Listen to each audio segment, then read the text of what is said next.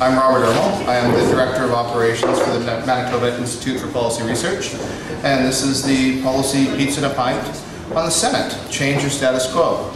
We pride ourselves on being topical, and we may have been a little overly successful today, as one of our guests was just on TV in Ottawa. He cannot make it, Senator Don Plett, because the Senate is sitting tonight. It was not supposed to be sitting, but it is sitting, and he sends his regrets. He really wished he could be here this evening. But instead, we're going to have a different panel, but it'll still be an interesting dialogue. We have two very distinguished panelists this evening. We have, on my right, the Honourable James Allen, Minister of Education and Advanced Learning for the province of Manitoba. Mr. Allen was first elected in 2011 as the MLA for Fort Garry Riverview. He holds a PhD in Canadian and Environmental History from Queen's University. Prior to being elected, he was with the City of Winnipeg in their archives and Chief Administrative Officer Secretary. Is that correct? Yes. Correct. Yes. And he also taught part-time in the Department of History at the University of Winnipeg. Served as the chair of the Manitoba Heritage Council, and in 2008 he was named chair of the Council on Post-Secondary Education for the province of Manitoba. He's also, in his private member's capacity, was this prior to becoming minister? It was prior. Prior to becoming minister, he introduced the Government of Manitoba's bill in regards to the Senate. So that's where he'll be presenting from. To my left is Dr. Royce Koop. Royce is an assistant professor at the Department of Political Studies here at the University of Manitoba. Prior to joining the University of Manitoba, he held postdoctoral positions at Memorial University, Queen's University, and Carleton University, and was an assistant professor in the Graduate School of Public Policy at Simon Fraser University. He writes about political parties, representation, municipal politics, federalism, online political communication. He teaches courses on Canadian government and politics. His book, Grassroots Liberals, Organizing for Local and National Politics, examines the constituency organizations of Canada's national and provincial Liberal parties and how political parties adapt their organizations to federalism. His forthcoming co-edited volume, Parties, Elections, and the Future of Canadian Politics, explores change in Canada's national party system. And certainly that's what we'll be talking about tonight, is the potential for change within the Senate system. So this evening, the two panelists up here will each speak for a while and situate the Senate from their professional positions and from where the province of Manitoba is going. And then Mary Agnes Welch from the Winnipeg Free Press will moderate the discussion with their panelists. So sit back and enjoy. And don't forget the pizza and the pint.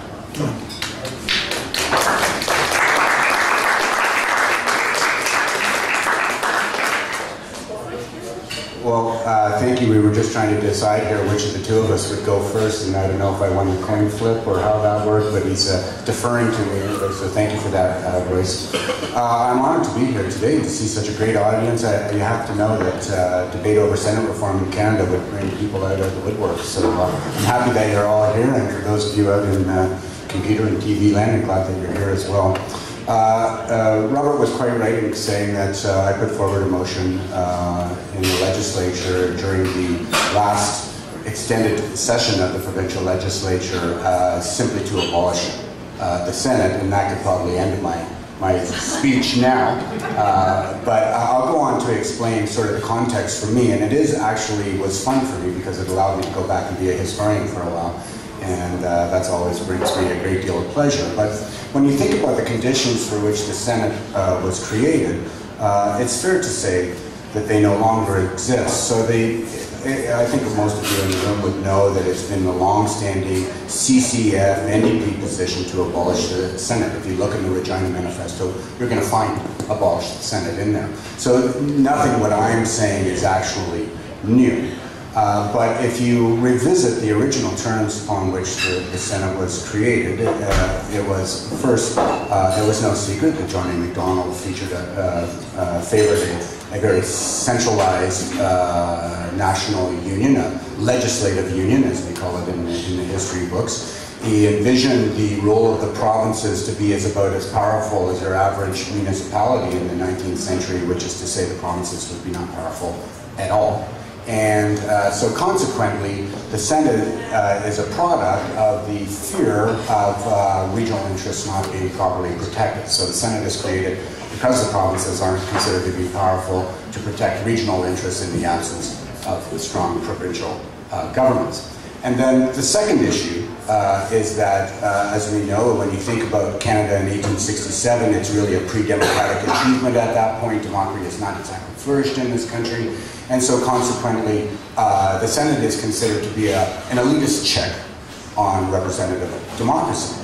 Well, I would argue, and it's quite clear, that none of those conditions exist today at all. Provinces have clearly filled the void for regional representation, and we don't need a Senate to provide that kind of context. And even when we think of the latest spectacle of the Senate right now, and one of the senators purporting to be representing Prince Edward Island, but maybe not, and one purporting to represent Saskatchewan, I think, but probably not.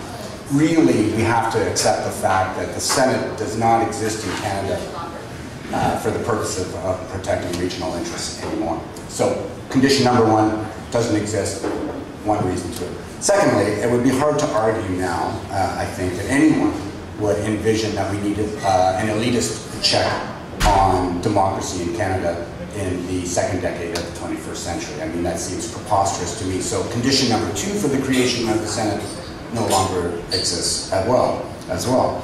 So my final point would simply be to talk about the elected Senate just a little bit. There was an all-party committee that went out in the province, I think in about 2009.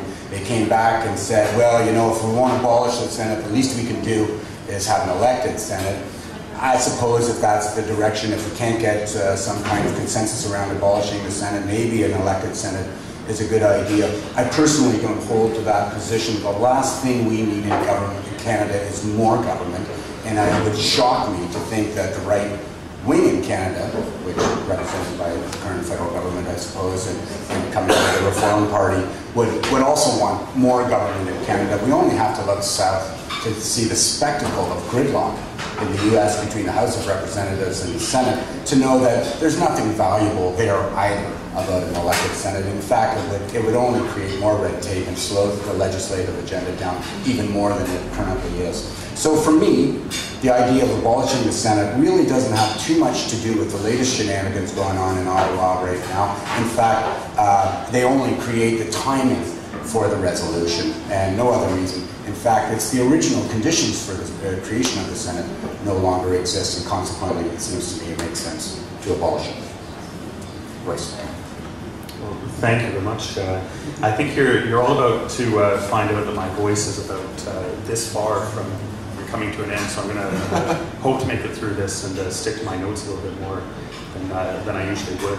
I think we need to be clear about what the Senate actually does, so that we can evaluate it and sort of a clear-headed man decide whether or not it should be reformed or abolished. Some guy on Twitter today said that the Senate is like your appendix. It's irrelevant all the time until it starts to cause problems. Then it becomes that's a really good analogy. But I'm not totally sure I agree. Sorry to disagree. But the Senate gets lots of coverage when bad things happen, as we're discovering now. But when the Senate does good things, it gets no coverage. A lot of the good things that the Senate does is actually pretty low profile.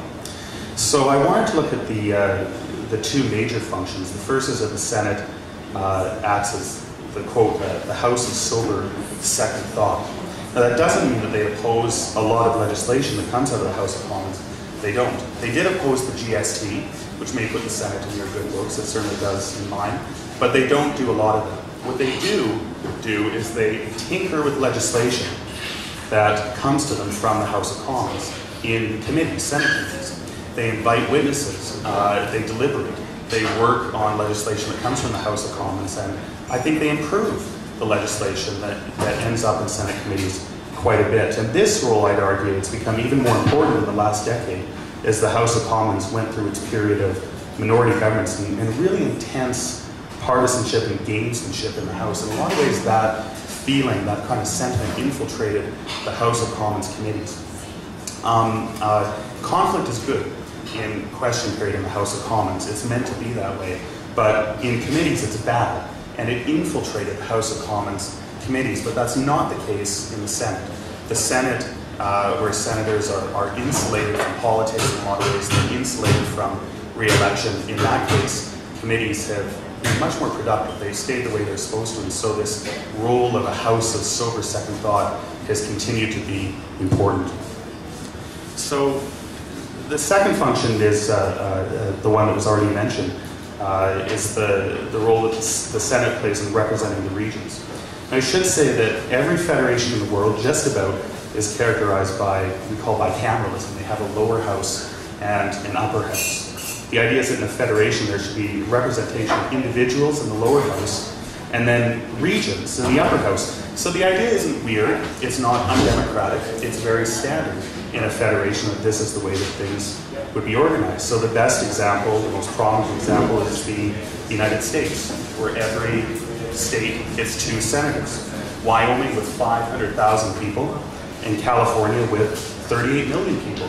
They both get 2 senators, and those 2 senators are expected to stand up for the interests of their state. The idea being that Wyoming, the interests of Wyoming shouldn't be overrun, they shouldn't be run roughshod over by more populous states like California. Now, if you replace the word Wyoming with Manitoba, you replace California with Ontario and Quebec, you start to think about maybe why this kind of upper house might be important to people like us that live in less populous provinces like Ontario. So efforts at reform, they've always been aimed at enhancing these functions of the Senate. Take, for example, the Triple-E Senate. The idea here is that if senators are elected, they'll suddenly have democratic legitimacy. They'll be less likely to just accept whatever the House of Commons sends them. They'll actually start sending things back. So the second sober thought role would become more important, it would become stronger. It would also become different because all of a sudden senators would be subject to the pressures of re-election. And of course the equality provision of Triple-E would ensure that senators would no longer represent regions, they'd represent provinces. Every province sending the same number of senators to Ottawa. So if you put those things together, you realize you have a very different set of governing institutions in Ottawa, very different kinds of politics, with a Senate that's much stronger and performing very different roles in Ottawa. So I wanted to close with more of a thought to generate debate that speaks to what's happening in the Senate right now. I think that one of the more regrettable aspects of the coverage of all this huge mess, particularly over Senator Wallin, Pamela Wallin, was when she said that she was an activist senator, by which she meant that she traveled to Saskatchewan a lot, she listened to lots of people, she tried to act on certain issues that were important to her. When she used that term activist senator, how did reporters respond? Well, they just kind of laughed. We all kind of laughed and cheered and said, oh yeah, activist senator.